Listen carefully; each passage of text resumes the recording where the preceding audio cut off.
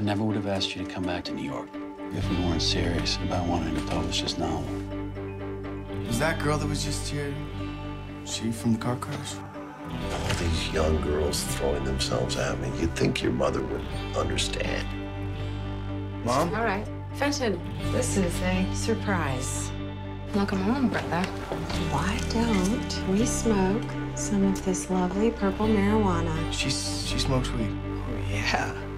No, not a lot. I came back for Jessie. That's what you're back for.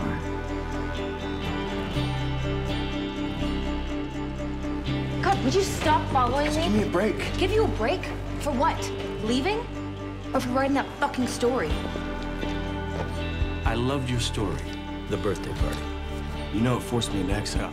And this novel picks up right where that left off. I feel like we know these people, that they exist. Couldn't you have waited till we got back to the apartment, huh? Instead of in front of the children or the entire population of the Upper East Side? Why, so you can save it for your next book?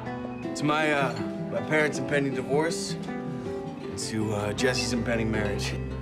Look, everywhere I go out there, everything I see, Jessie, I see you. You left me. Yeah, I know I did.